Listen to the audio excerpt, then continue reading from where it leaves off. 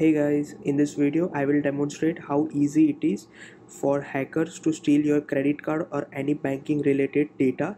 This video is just for educational purpose and to spread awareness in people.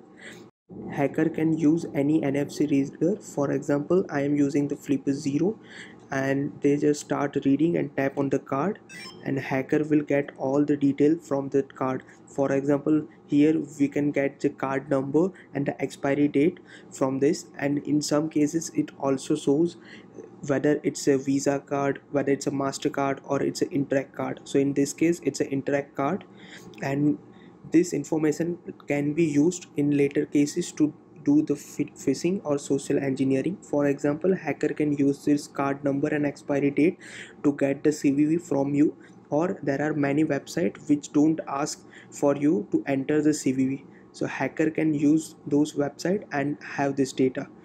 Apart from this, reading capacity for Flipper Zero is very high, so it won't matter whether you have your card in your wallet and wallet is in your pocket.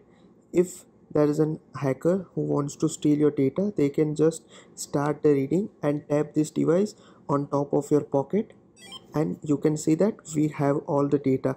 We can see that this is the Visa credit card, we have the card number, we have the expiry date, and this can later use in order to perform the phishing attack or make the transaction on online websites where some websites don't ask for the CVV. They can only verify the card number and the expiry date.